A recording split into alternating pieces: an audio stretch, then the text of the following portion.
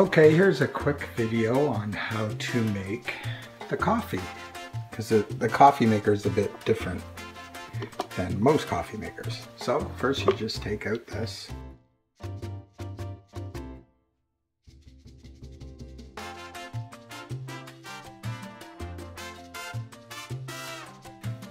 And if you have water, you can just pour it in. Let's see if I can do this with one hand.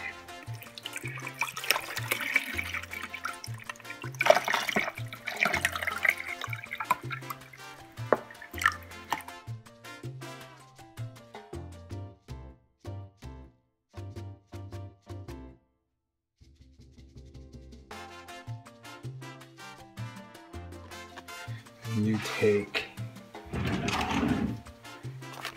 so I took a filter out of the drawer there, put it in, and there's a few of these pouches of coffee in the freezer if you like them. They're quite amazing, so help yourself. Pour the coffee into there. And to program it, you just hit the program button. And it's set for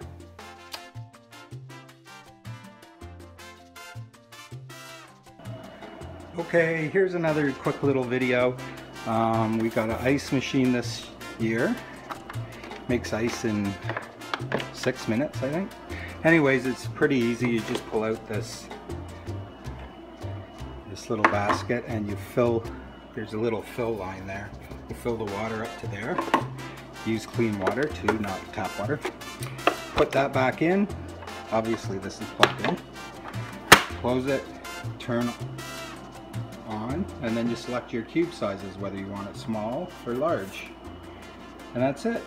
This will light up if it runs out of water, and this will light up if the ice is full. It automatically turns itself off. So if you feel like you want to make ice cubes, there you go. One more thing about the windows.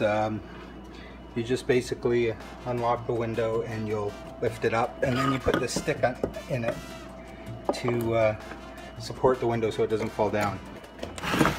Here's an example.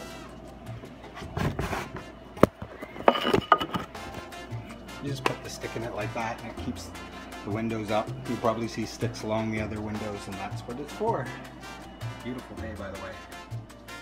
You guys are gonna have a great week. You'll see there's a light above in the kitchen here. We just screw on the light bulb in to turn it on and off.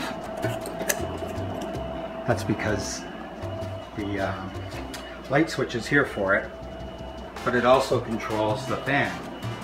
So we leave it on and then control the fan by pulling the strings.